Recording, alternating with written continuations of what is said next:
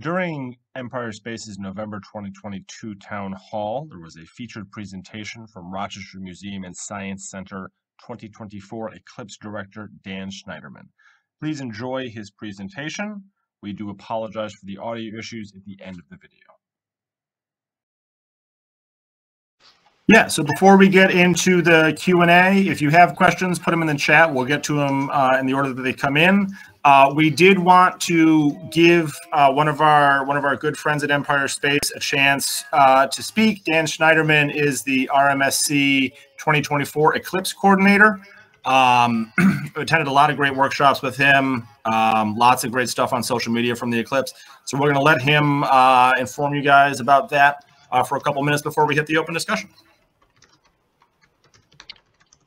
Hi, everyone. So, a quick thing. I hope everyone's ready for tomorrow morning, where there's a lunar eclipse. For those who don't mind getting up at like 5:15, it's not that early, but we won't have another lunar eclipse until I want to say March 14th, 2025. So, no, get out there. Weather for most of New York seems pretty good to view the eclipse. We had a great one, I want to say last May. Just enjoy the moon. So, April 8th, 2024, in about 519 days, there'll be a total solar eclipse for a good chunk of New York State. About 3.75 to 4 million residents all within New York State already live here. Like, there's already a good chunk of us, and you know, just within Rochester, we're expecting anywhere from 375,000 to 500,000 people just visiting the region and spending like having an economic impact of about $200 million. Here's the crazy thing. So the eclipse does hit, you know, Fredonia, Buffalo, Rochester, Syracuse, Adirondacks. The state has thankfully taken notice. And we have allies across I Love New York. The governor's office is actually working towards supporting the eclipse across the entire state. Department of Education is, I've heard murmurs of, you know, building into the 23-24 budget eclipse classes for every student. So actually being written into as a one-off line item. I can't confirm that, but I've just learned about that this past weekend at the Science Teacher Association New York State Conference, which we should get Empire Space at next year, as that is a great group of folks to hang out with, and it will be in Syracuse again next year.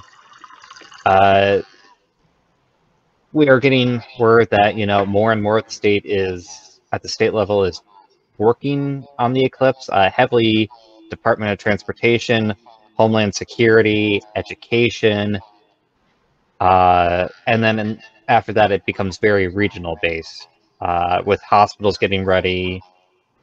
You know, in Rochester we have over 250 stakeholders. I know groups in Buffalo, Syracuse, and Watertown are also growing. We're starting to hear murmurings of more and more events popping up. And then 2 weeks ago, we actually hosted the AAS Eclipse Planning Workshop in Rochester, New York. We had folks from all over, and we actually got to talk about, hey, New York State is getting ready, and we are further along than a lot of other states. We're trying to convince different representatives to maybe come and set up in New York State for April 8th, 2024. While we all know the percentage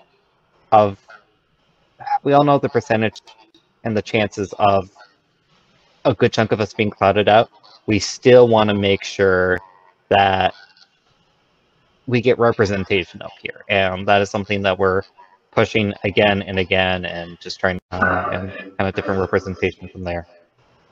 So I know I just kind of hopped around a lot, but thankfully murmurings are going around. People are moving things forward. I'm personally still pushing for the New York State Fair to have a eclipse area. For those who have never gone to the New York State Fair, it is visited by, what, 1.1 million people over a 10-day span. So start thinking about those other opportunities for us to to outreach. And, you know, these could be seen as activations to say, hey, New York State, maybe we should look at the space industry a little bit more and start throwing more resources towards everyone. I'm personally using the Eclipse as a great rallying point, as a way to start bringing people together, at least along one common item, since the next time New York State gets a total solar eclipse won't be till 2079. And for some of us, it won't be till 2144. So if anyone has any quick eclipse questions, feel free to bring them up.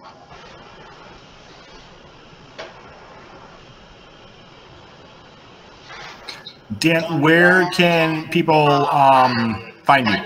Website, Twitter information, so they can get a hold of you if they have eclipse-related questions. A website. I'm adding in my email.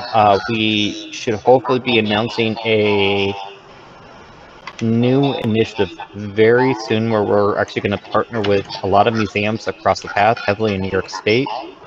And not to spread the word too much, but we are buying 60 telescopes to deploy to organizations all across the Finger Lakes region, so the Monroe County and the surrounding county region, and training people and basically starting a waterfall of information, or more like a web, and just getting people to spread out and start informing all of their neighbors. So, all good things moving forward. Should New York State make any big announcements sooner than later, I'll make sure to get the word to Pat.